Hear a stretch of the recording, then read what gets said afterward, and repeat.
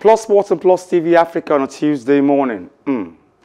Liverpool against Real Madrid tonight. The Reds against the Galacticos. And of course, people have called it different things. A revenge mission. Real Madrid must win. It's a revenge mission against Mo Salah and Sergio Ramos. Ramos will not play.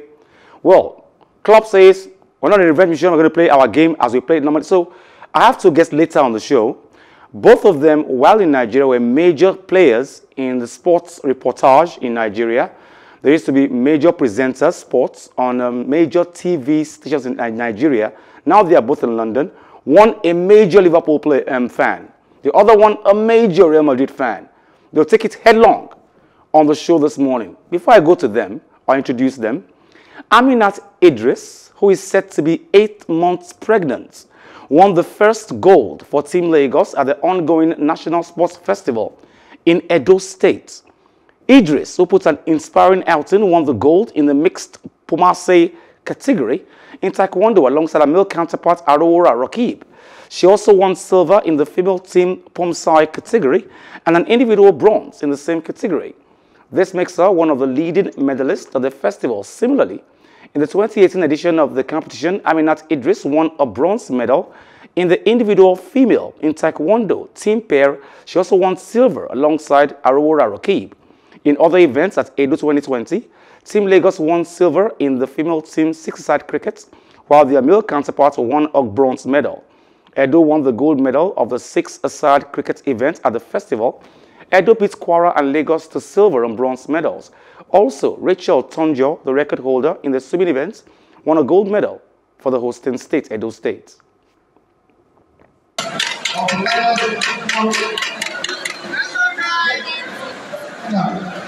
Of the 81 kg, June Solomon, Mama Isaiah, Junior Eliane, and Abdurrahman Isaiah of Kano State. Please get ready. Ogun State, Anambra State, Delta State, and Borno State.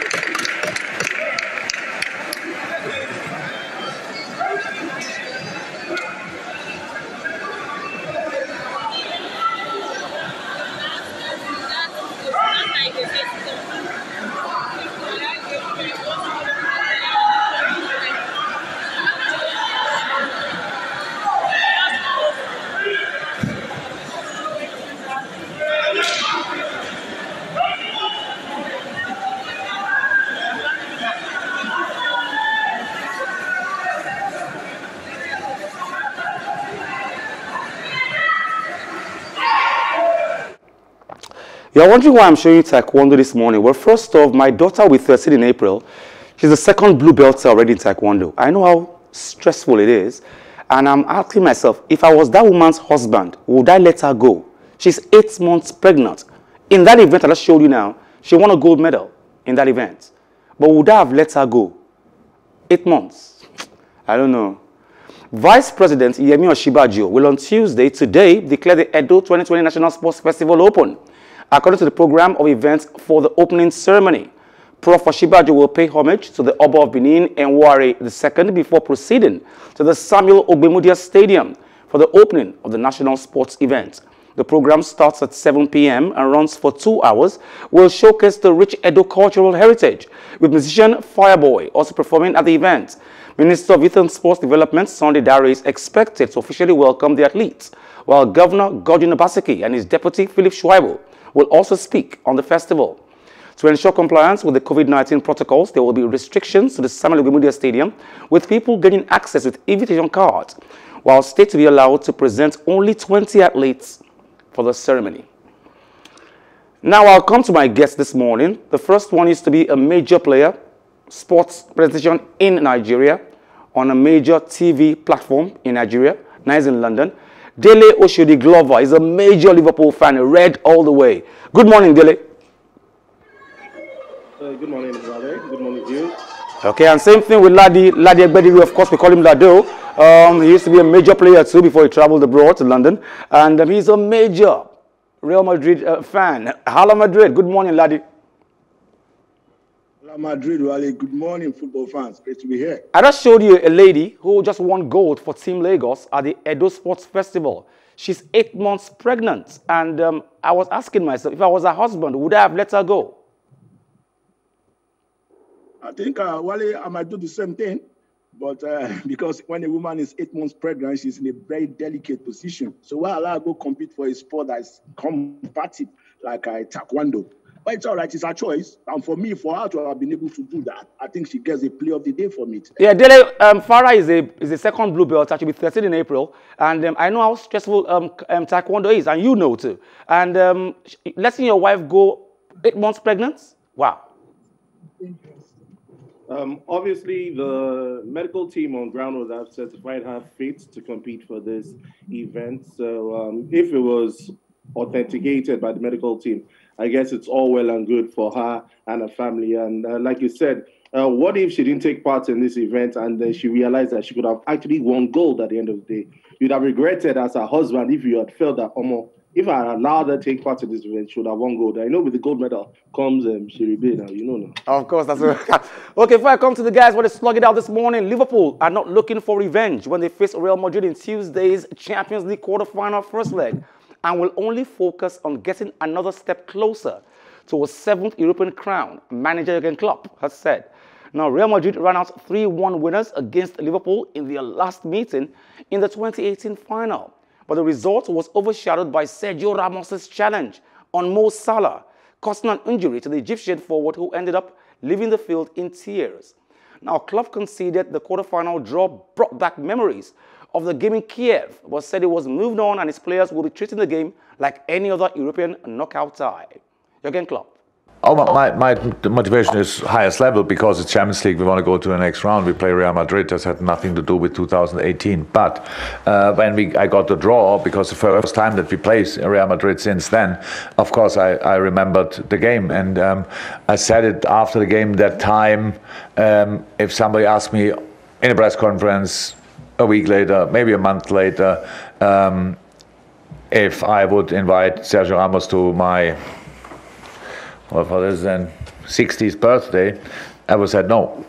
Meanwhile, I would think about it again. So it's not because he's a great footballer, but of course I said that I didn't like what happened that night. It was for us a strange night, but it's completely normal. But it's long ago, and I cannot get that feeling back, that anger or whatever. So I don't even try. What I try is to prepare my team for tomorrow, to show how good we are as a football team. So in a strange season, obviously, in a difficult season for us, but we want to show how good we are. Now, Ladi, you just heard Juergen Klopp. He says in 2018, if you had told him to invite Sergio Ramos to his party, he would have said no. But now he's forgiving him, and it's not a revenge mission. Do you believe him, Ladi? Do you believe him? Yeah, it can't be a revenge mission because we all know that there is no game that is the same. You know, despite the fact that it's two teams that are playing together, but there is no game that is the same. The game is always different. The preparation is always different. The guys that are going to play the game is always different from the people that played the game the last time out. Don't forget, last time out, we had Cristiano Ronaldo, but today there is no Cristiano Ronaldo. All dependence for goals for Real Madrid is on Karim Benzema. And Sergio Ramos, that caused so much controversy last time in 2018, is out of the game right now. So it's going to be a very different game entirely. And for me, it's all about the team that really is fired up, that wants to win it tonight, that really get their acts right, that's going to take the game. It doesn't matter if Sergio Ramos is playing or not, but I still feel Real Madrid, they have a team going forward, despite the fact that they're going to meet the services of Eden Hazard, who a lot of people believe so much in when he was brought in from Chelsea. Now, Dele, let's come to you on this one. Now, despite the fact that the only problem Liverpool might have tonight is Karim Benzema, your defense is not very nice at this point, Dele. You don't have a solid defense as you had in the past. There is no Virgil van Dijk. There are no major players in your defense. And you have Karim Benzema, who is in smoking form to deal with tonight. While it couldn't have come at a better time for Liverpool to take on Real Madrid, I think Real Madrid have a major Achilles heel right now because they're short of key players. Now, whether you like it or not, you can't take away the fact that Alexander-Arnold, Nat Phillips, Ozan Kabak, and Robertson have kept clean sheets over the past 4 games. So I think they've gelled. They have chemistry now.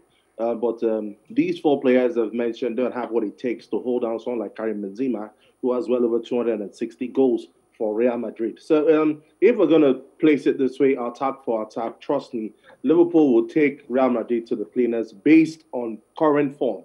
I'm talking about the likes of Diego Jota, Mohamed Salah, Roberto Firmino, and Sadio Mane. If those 4 players can work together and it works out for Liverpool, I'm very, very convinced that Liverpool will take Real Madrid to the cleaners. So it might be score me, I score you. Who scores more? Who wants it more? Just like Laddie said. But trust me, I'm telling him and the whole world that Liverpool wanted more today. Laddie, just mentioned it now. Liverpool, they are yet to get.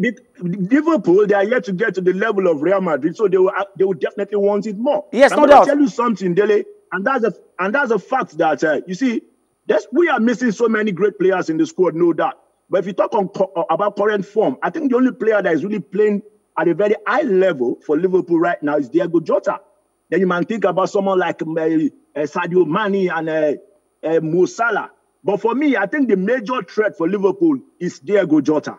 And I tell you something, Dele, Diego Jota alone ain't going to get the job done. You guys need the team to play together. Yes, Lado. So much synergy. Lado, I'll come to you. Get the job done tonight. Lado, I'll come to you on this. Now, when you lose a player like Cristiano Ronaldo, you lose 5 players at the same time, no doubt. And they brought in Eden Hazard, record buying Eden Hazard. The guy comes to Real and becomes glass. How do you solve that? Well, nobody saw that coming, Wale. I think it has to show that there's so much physicality in the Premiership, and that's one thing I've been talking about for a very long time, that the physical nature of the Premiership game, it tends to take a toll on this guy after, the game. And for me, a player like Eden Hazard, a lot of people had so much belief in him when he was coming to Real Madrid because he got so much quality. But he's yet to play 14 games this season. It is that bad for him. But I know he's going to bounce back most definitely. He will definitely bounce back. If he doesn't feature in today's game, there's every possibility that he will be available for the return leg. Okay, now, then let me come to you on this one. In the past, a few years ago, the most lethal 3-man punched attack in Europe was in Liverpool. It was Firmino, Mo Salah, and Sadio Mane. Somehow they've lost their bite. Their mojo is gone. And then somebody comes in Diogo Jota, who comes to put a little bite into the attack, but it's not there yet. But Firmino and Salah and Sadio Mane, nobody is scared of them anymore. Yes, I think I'd have to accept that the fear factor might have gone. But hey, if you look at the team sheet and you see Diego Jota, Firmino, Mane, and Salah starting at the same time, my brother, you need to worry. I know Laddie in his seat over there is worried that, what's Liverpool going to bring on later this evening? But hey, it goes beyond that. It goes beyond that, in all honesty. Diego Jota has scored so many goals that have lost count. Diego Jota has been fortunate at Liverpool. Let's not take away the fact that Liverpool also have their own major injury worries. Lots of first-team players are out of the squad. But hey, injuries are part of football. I don't think we should make injuries an excuse. It's going to be 11 against 11. The better team will win. But hey, I rep Liverpool, and I believe that they'll do the needful later this evening. Now, Laddie, it's the first leg. Most times in football, the first leg actually determines the end of the day. This is like the morning of the game. You have to make it right. What do you think Real Madrid should do or can do, right, to ensure they get the first leg in the bag and just walk around the second leg later? Well, there's nothing they can do. They just have to do what they've been doing over time, get the guys in the right frame of mind, sack them up. And I tell you something, Wale, experience is going to come into play today. Don't forget, we are talking about a Real Madrid side that have been there, done that for so many years, going up against the Liverpool side. I'm not saying that the Liverpool side doesn't have experience. They equally have experience. After all, they won the 2019 Champions League before Bayern won the past one. So I feel they have experience on their side. But I still feel that Real Madrid might just have a tiny bit of an edge, going into this game.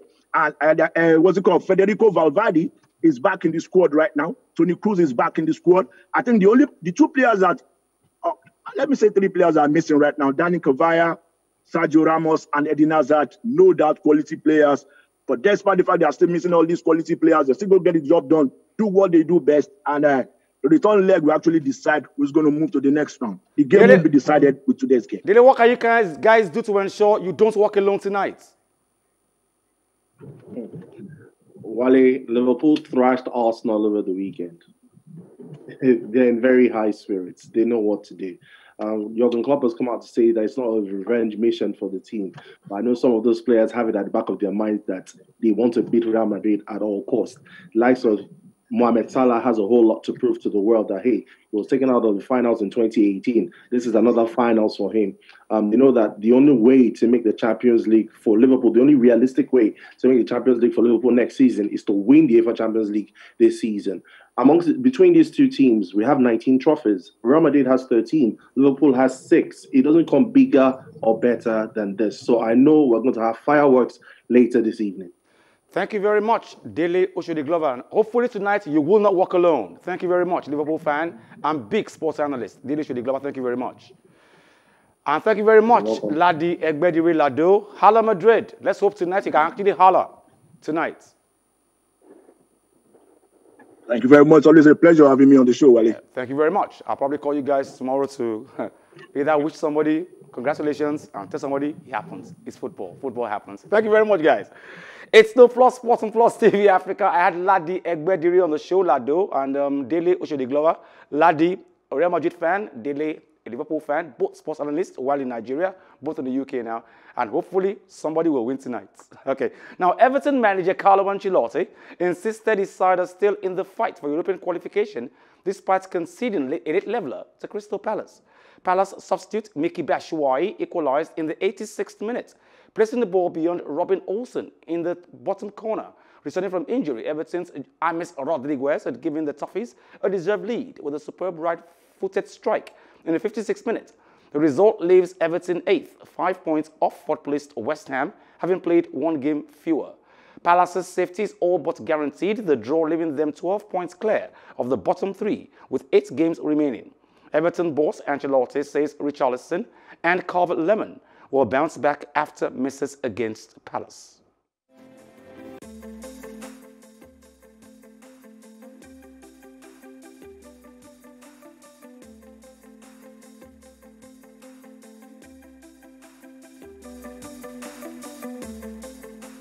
This is a miraculous news for me this morning, and I had to say this one this morning before I go on the show today.